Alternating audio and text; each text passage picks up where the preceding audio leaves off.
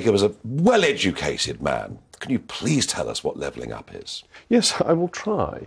The point of it is to get away from the distortions we have in the UK economy. So a lot of the wealth of the UK economy is based in London and the South East, and that is one of the richest parts of the world.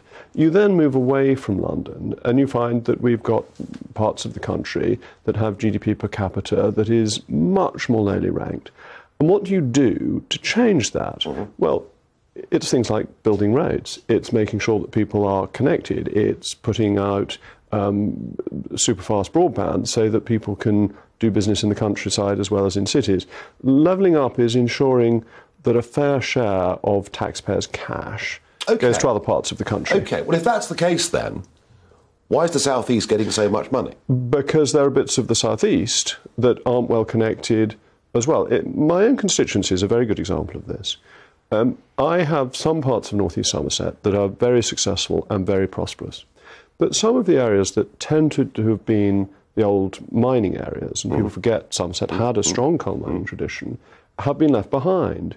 And giving them some help, some support to compete with areas that are only a few miles away is something that it's important to do. All right. And there was a great distortion. I would say many problems in this country come from Treasury analytics, but that's perhaps a different discussion. The Treasury spent money dependent upon what it saw as the return on investment. Now, you'd say that was normally very sensible, but that meant your return was always greater in London and the South East because London and the South East was richer to start with. Yeah. And so there was a change in the Green Book to make it easier to have capital expenditure, taxpayers' money, of course, outside. Well, that's all well and good, Jacob. You know, government putting a bit of money here, a bit of money there, building a road, I get it. However, you and I both know that actually generally, for all of us to become richer in this country, better off in this country, it needs success in the private sector. It's the private sector that generates wealth, that generates taxes, without which we can't have a health service or anything else. Now, I've been very critical of much of this government's economic policy, and overnight we see a really coruscating article from James Dyson, basically saying that the government's economics is short-sighted. He even uses the word stupid.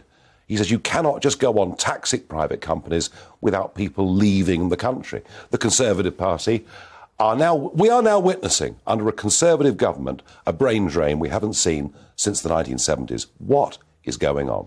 Well, we're at the highest tax rate for 70 years. Sir James Dyson is an absolutely brilliant man. Completely understands what he's talking about, understands his business, and has made a huge success of investing in this country. So is he right? And one should listen very carefully to what he says. I think we have got too big a state, full stop. We spend too much money, and to pay for that, we tax too highly. And we need to be more realistic about this. We need to cut expenditure. We need to look at what we're spending money on. We need to root out wasteful expenditure. But it's more than that. We've got to work out what is the state trying to do. And it seems to me it tries to do too much. And the only way to get to lower taxation is if the state tries to do less and does what it does do better. But that's the bizarre thing. We've now had a Conservative government, albeit in coalition for the first few years. Now, since 2010, we've seen a bigger expansion of the state under the Conservatives than we did in the previous decade under Labour. And when for a millisecond a Conservative Chancellor of the Exchequer tries to reduce the size of the state by a pretty modest 0.5%, everyone goes crazy and they get sacked. I mean, this is really my point to you. The Conservative Party and the Labour Party are now virtually indistinguishable on these big philosophical principles, such as the size of a state, whatever your own personal view may be. I wouldn't go quite as far as that. You see that Sir Keir Starmer wants to nationalise the energy industry. And he wants to nationalise GPs. So there is still red in tooth and claw socialism within the Labour Party. You may say there isn't enough blue in tooth and claw conservatism within the Conservative Party. Well, I think you're a bit unfair, but not wholly. But not wholly unfair. No, I think partly circumstance one goes through it. There was the coalition to begin with. Now, that really hobbled us because the Lib Dems stopped us doing the most conservative things that we would have done. Then we have very, very small majorities.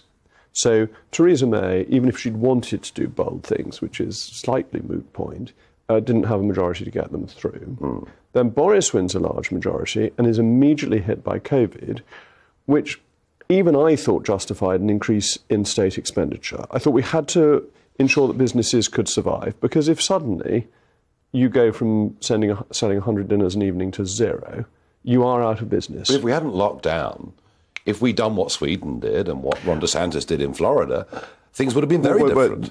That's very interesting. I was actually having lunch with somebody who is Swedish, and he was saying to me that the Swedish restaurants were still empty because everyone was told, don't go out. It was legal to go out, but people self-regulated. Well, now, I can promise you that in Florida, and I was in Florida during lockdown, and I happen to agree with you. I think we need, the real thing the COVID inquiry should do is to look at whether lockdown was proportionate, because I think it wasn't. Now, I fully bought into the first lockdown. I wasn't raising questions about it at that point. But lots of people were raising questions later on. Yeah.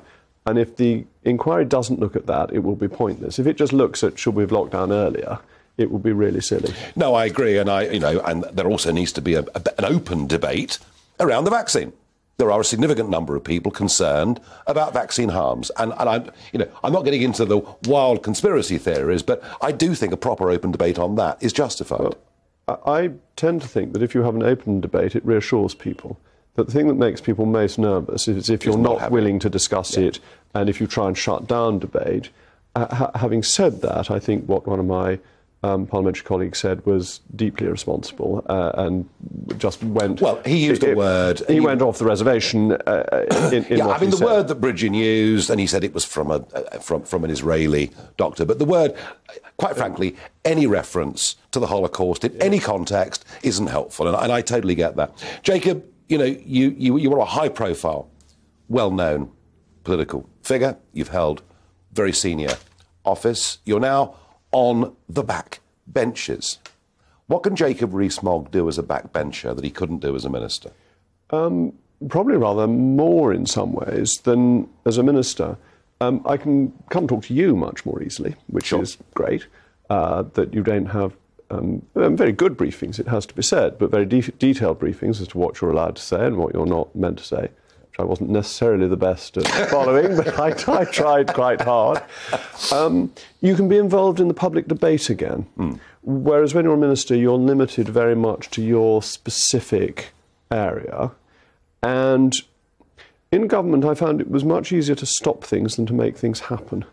It's easier to block than to push forward. And from the outside, you can be a much more open part of the political debate. You're much freer to speak. Well, that's a very good thing. So, Nicola Sturgeon's law, vetoed by Sunak, has he got this one right? Yes, he has. He's got it right on the narrow legal constitutional ground, that it conflicts with a UK-wide Act of Parliament. Yes. And Lord Hope has come out and said that the chance of a successful legal challenge is very remote. But it's also right on the basis that that was a very bad law and has all sorts of risks within it that were not being properly considered. He didn't say that, did he?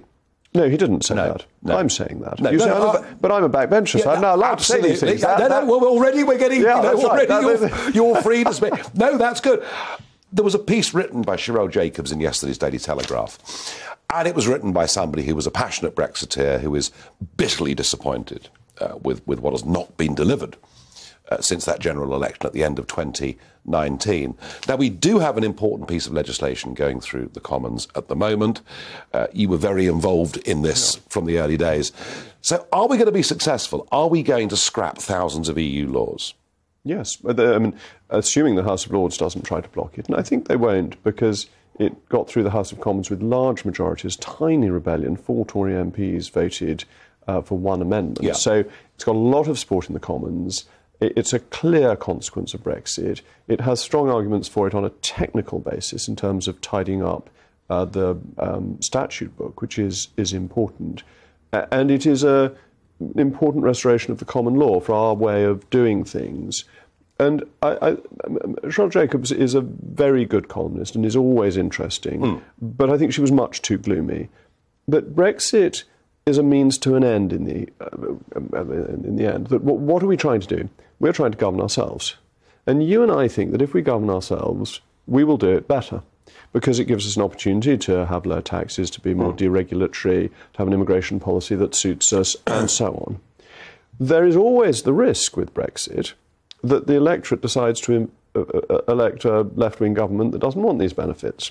But we accept that and indeed embrace that because we believe in democracy as being fundamentally more important. It's actually Tony Benn's thing that he would rather have a bad parliament than a good king, because ultimately a good king will and you fail. can sack the parliament, and we couldn't sack the European Commission. I get that. But do you understand the anger and frustration that Britain's small businessmen and women are feeling, that the fishing community are feeling? They're saying, hey, we back this thing. We haven't as yet felt any benefit at all. And we should do more. We should be punchier about what we're doing to help small businesses.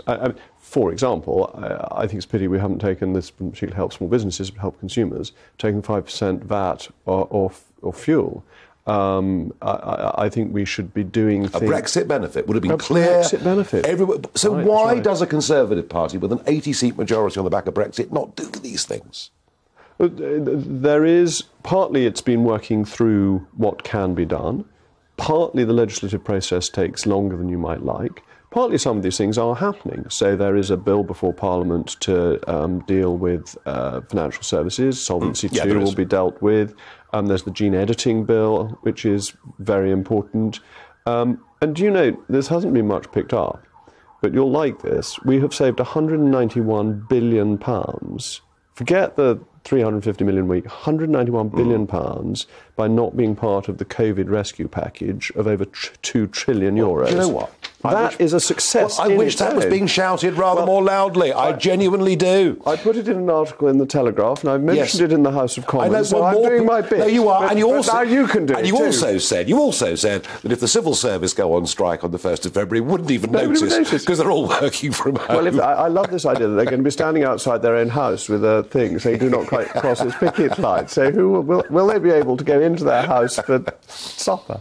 Jacob, a pleasure. We look forward to you being a very outspoken campaigning backbencher. Now, that's enough from Jacob, but I'm going to tell you something about Jacob. You see, there's been a bit of gossip going around. Indeed, the Express Online have run an article today saying Jacob Rees-Mogg, Brexit champion, is gearing up to launch his own TV show on GBNews. Now, I won't embarrass Jacob by asking him whether this rumour is true or not, because not long ago he was a minister, and the correct period of time has not elapsed before he's allowed to say any other ventures he's going to move on to. I just hope that we'll be seeing a lot more of Jacob Rees-Mogg on GB News. I really hope the rumours are true.